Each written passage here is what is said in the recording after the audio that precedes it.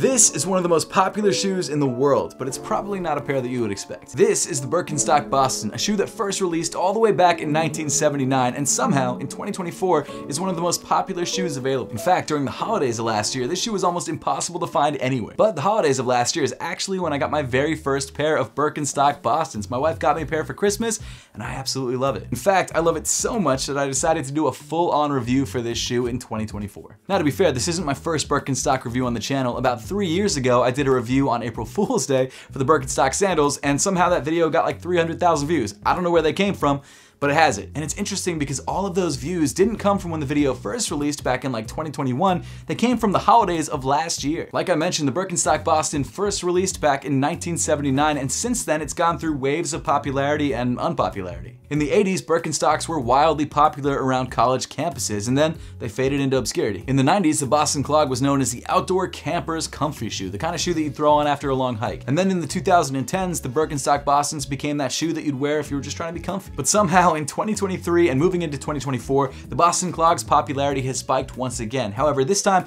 not so much as a functional shoe that's comfortable, but as a comfortable fashion icon. Which is crazy to me because in my 30+ years of being on this earth, this was never a shoe that I even considered rocking until recently. And I'll be honest, the reason that I got into these shoes was not just because my wife got me a pair for Christmas, but also because all of my coworkers at Apothecary, the sock brand that I helped co-found, were rocking Birkenstocks and loving them. What you got, Oz? Got the Birks with the Apothecary socks. Nice. Yo, custom? Custom, yeah, custom Birks.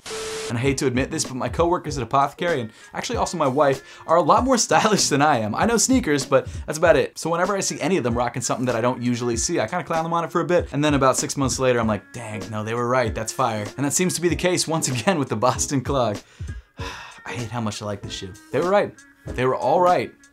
And I hate it. By the way, if you guys haven't checked out my sock brand Apothecary, I definitely recommend it. We make your sneakers favorite socks, and now your Birkenstocks favorite socks. They're incredibly comfortable, they look great with all of the shoes in your collection, whether they're Jordans or Birkenstocks, and we just dropped our Valentine's Day collection, which you can check out by clicking the link in the top of the description below. But now let's talk about why the Birkenstock Boston is such a great all-around shoe. So there are two main versions of the Birkenstock Boston that you can grab that both, from the outside, look exactly the same. There's the standard version, the classic version, and the soft version. Now the difference between these two shoes really is just in the name. It's the comfort level, at least initially. One of the biggest things when it comes to Birkenstocks in general is the fact that you really have to break these shoes in. So the pair of Bostons that I got for Christmas was the first pair of Bostons I ever owned, and I did not realize that there was such a long break-in time. In fact, when I first put these shoes on, I was like, my wife hates me. This is awful. But after wearing the shoe around the house for about 7 days, they broke in and became one of the most comfortable pairs of shoes that I own. And that's because the footbed of the Boston Clog is made up of cork, and it's actually lined with a suede material. Now the suede, sure, feels nice on the bottom of your foot, but the cork is very, very stiff, and when you first put it on, it feels like one of those reflexology massages, and it really hurts. At least it did for me. Now my foot shape isn't anything wild. I have regular width feet. I'm a size 9. I do have high arches, but that's really the only difference between my foot and I guess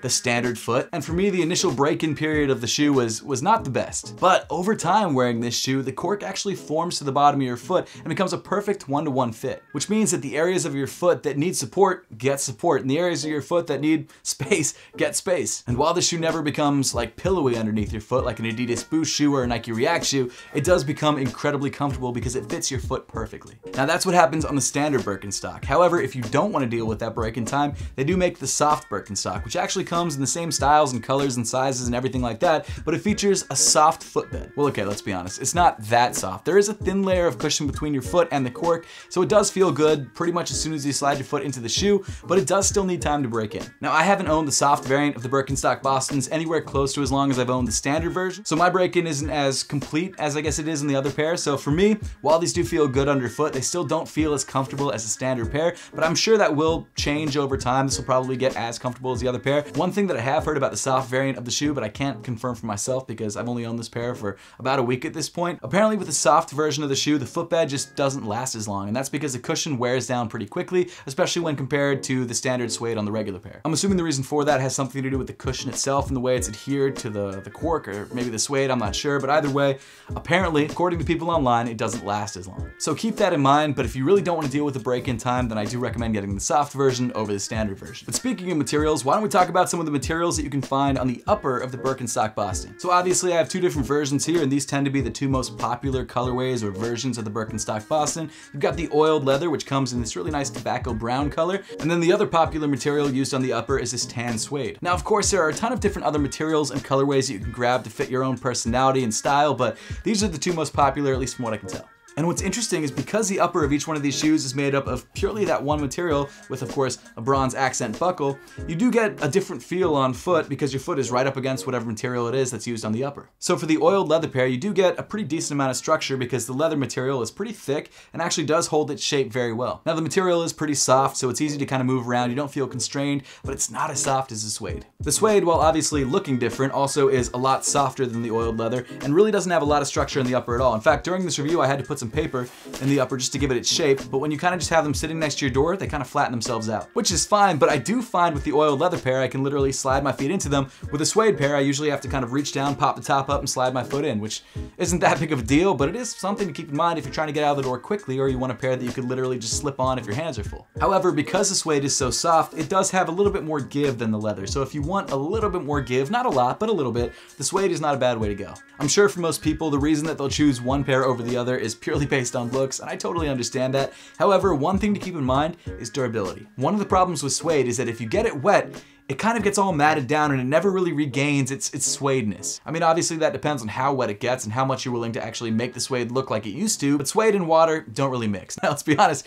I don't know if walking around in the rain in these shoes is the best idea because they're not a full shoe, so your feet are gonna get wet, but the suede version of the shoes will get a little bit more damaged, I think, than the leather. Now, while water is not the best for leather, it's also not terrible. The water should generally roll off of this shoe, and while it might get a little bit discolored, it's not ever gonna lose that sort of leathery look. Another thing is that suede is a lot more absorbent than leather, so if you stand in a dirty puddle, you're probably gonna have a stain on the shoe that you might not be able to get out. This shoe, you might still have a stain, but it'll be harder to see. And I guess my final point when it comes to durability is the actual durability itself. This oiled leather clog should be able to stand up a little bit better to scuffs and potential tears than the suede one. The suede pair is a lot more fabricy and softer than the leather pair, so it might not be able to handle as many things as this pair will. But at the end of the day, none of that really matters if you don't like the way that the oiled leather pair looks. If you prefer the suede, go with the suede, or of course vice versa. As I pointed out earlier, you've got this copper buckle with the Birkenstock branding on the lateral side of the shoe, and then on the medial side of the shoe, you've got another copper accent, and then of course you've got the Birkenstock logo pressed into the medial side of the shoe, into the leather material. Of course, the more that you wear the shoe, the less you'll see the Birkenstock branding, but it's a detail that's hard to see anyway because it's on the inside of your foot. On top of the footbed, you've got some more Birkenstock branding that says Birkenstock made in Germany. You've also got the size of the shoe, and then of course whether you've got the soft version or the non-soft version. One thing to keep in mind though, if you happen to be buying a used pair of Birkenstocks, which I don't know if people do that because they sort of mold to one person's foot, but if you were to do that,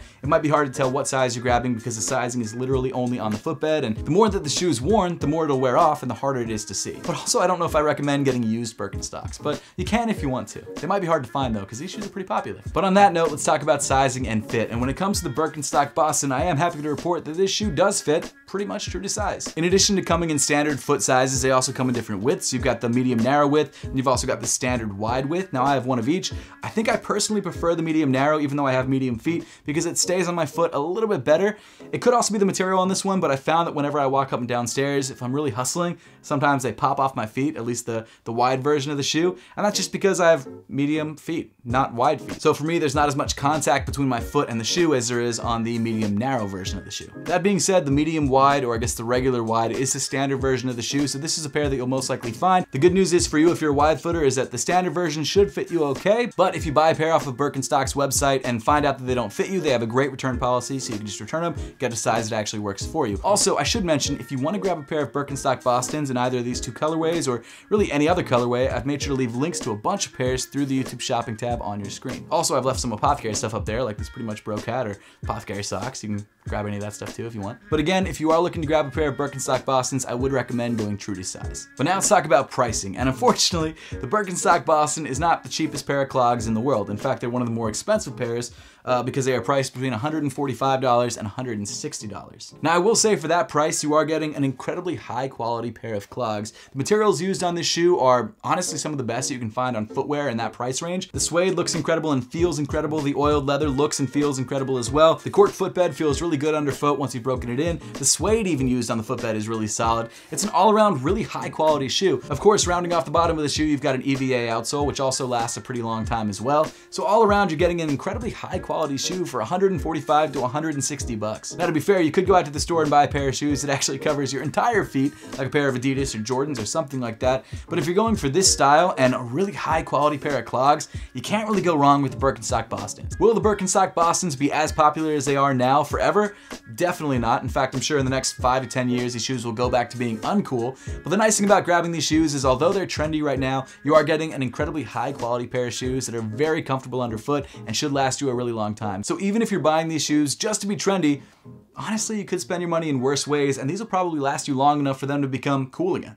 Which is kind of crazy. You can't say that for every pair of Jordans, especially if you plan to wear them as much as I've worn my Birkenstocks. But hey, that pretty much wraps up the review for today. Thank you all so much for watching. Let me know what you think of the Birkenstock Bostons in the comment section down below. Make sure to hit that subscribe button if you haven't yet, and I will see you all in the next one.